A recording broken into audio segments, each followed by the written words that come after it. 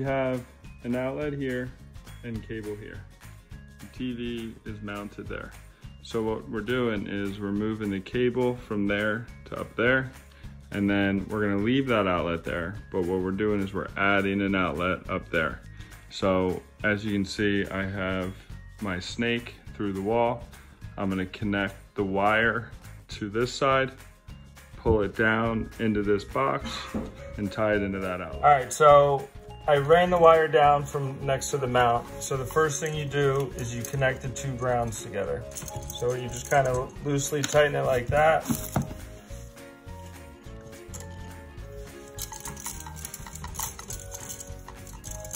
And really tighten it.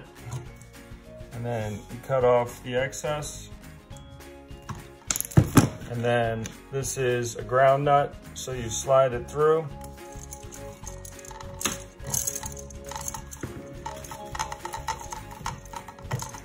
Tuck it in the back of the box. Take your wire strippers. Do a little loop. And again, in the other video, I showed you how to, you always do the loop the way you're screwing it on.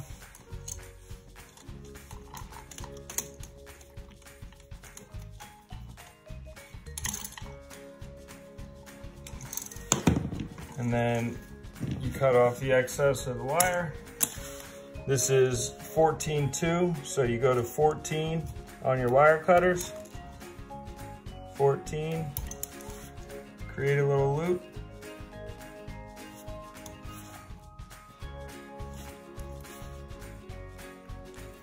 And then obviously white and black.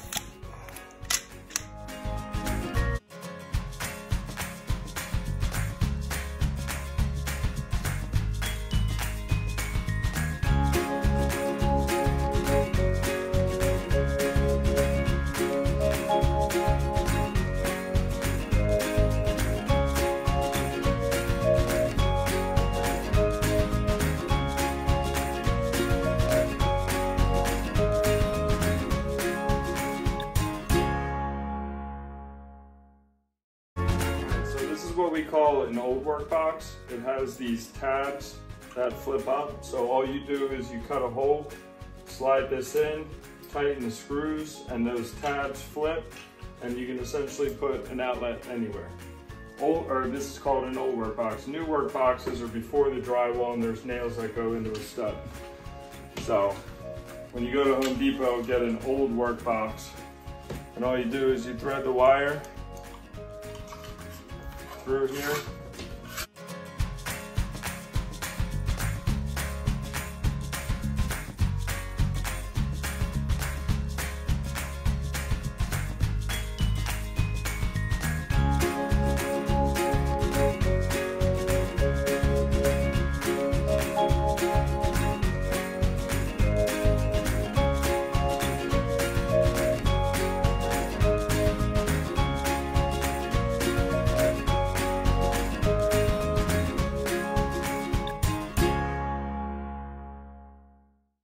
And again, black goes to the gold or brass screw, and white goes to the silver screw, brown always goes to the green screw.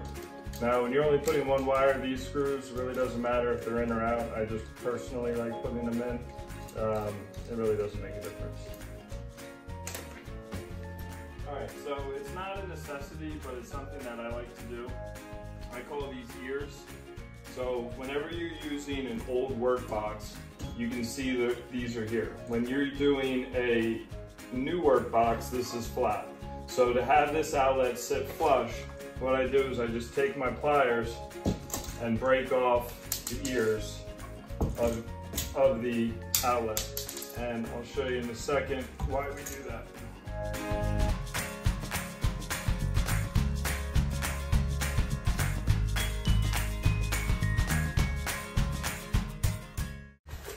So this is an outlet tester. So if you stick it in there, it kind of helps you manipulate the outlet. So you can make sure it's straight and it's not going to the left or going to the right or anything like that.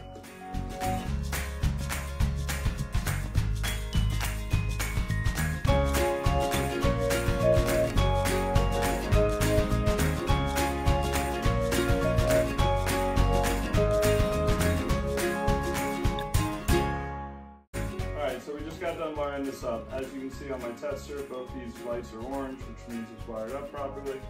Now we're going to move over to the cable. So for the outlet, we use that blue box, which is called an old work box. Now for the cable, you don't need something that extensive. You can just get away with this. So it's the same concept, same flaps, but it just doesn't have a back to it.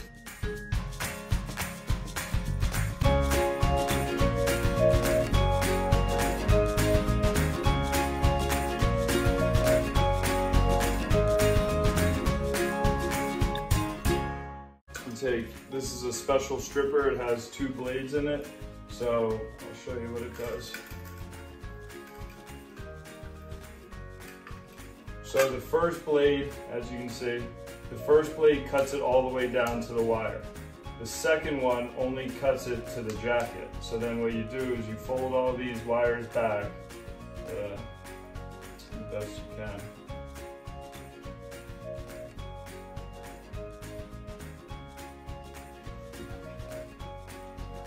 And then this is the adapter.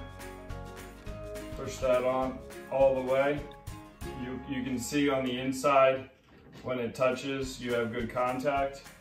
So, and then you take your crimping tools.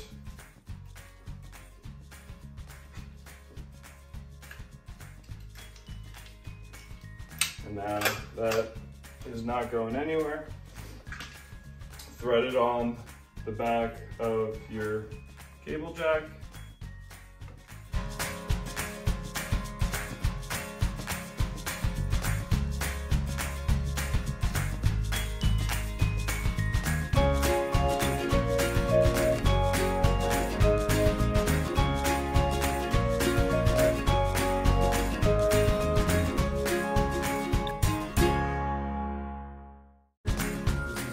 Cut out what we did above the TV. So you get a piece of like 2x4 or a piece of wood of something, screw up above, screw below to hold the wood. Then you would put this in here, screw that, tape it, spackle it, sand it, and then paint over it. Now, since we have a smaller hole, I'm gonna show you a little trick that you don't need to put anything behind. So what you do is you kind of just line it up there. And then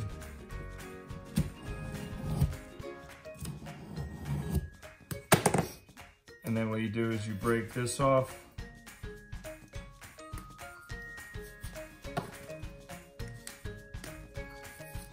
But you notice how I'm leaving the paper on the front.